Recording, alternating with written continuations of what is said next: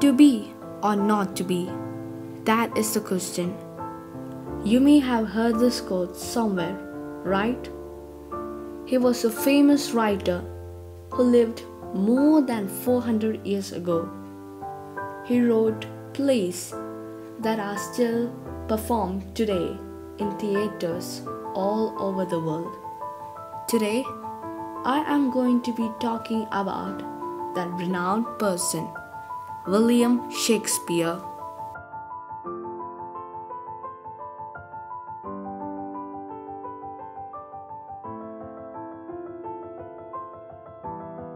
William Shakespeare was an English playwright, poet, and an actor.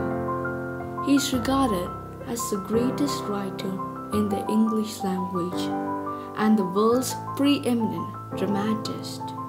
He is often called England's national poet and the Bard of Avon.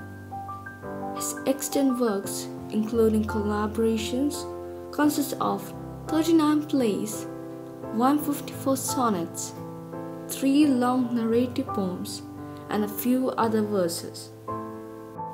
His plays have been translated into every major living language and are performed more often than those of any other playwright.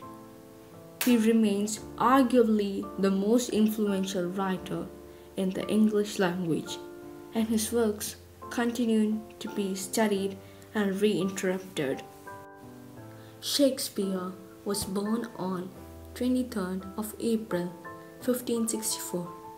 He was the son of John Shakespeare, an elder man and a successful glover, and Mary Arden, the daughter of an affluent landowning family.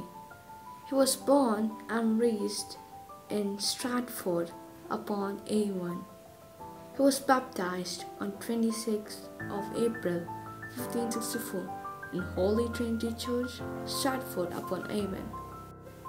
Shakespeare was educated at the King's School in Stratford, a free school chartered in 1553, about a quarter mile from his home.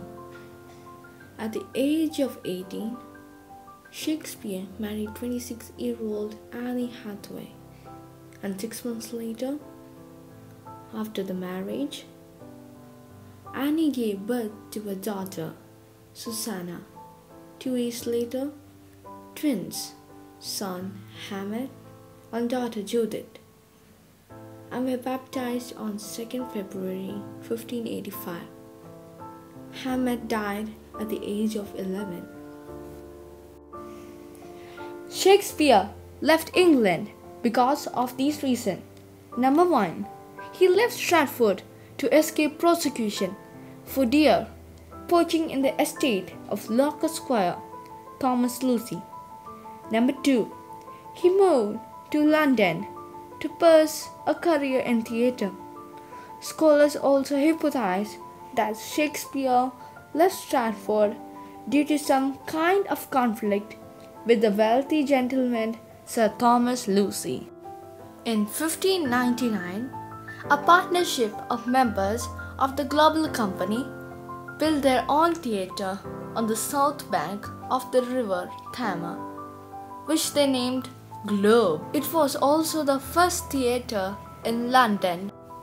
Romeo and Juliet, Macbeth, A Midsummer Night Dream, Julius Caesar, Othello, Hamlet, and many more are his famous work.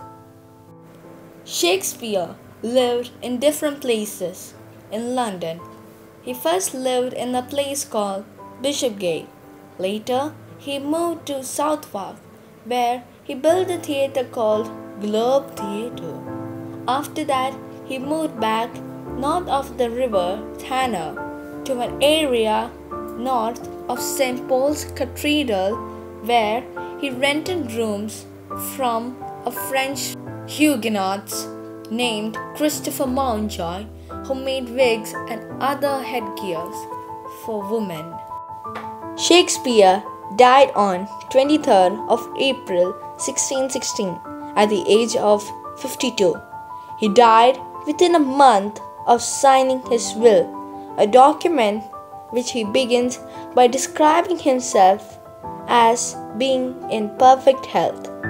No exact contemporary source explains how or why he died. His body was buried on 25th of April 1616 at Holy Trinity Church, Stanford. After Shakespeare died, a group of people collected his plays and made a book called The First Folio. It has 36 of his plays and is very important. It was first published 7 years after he died.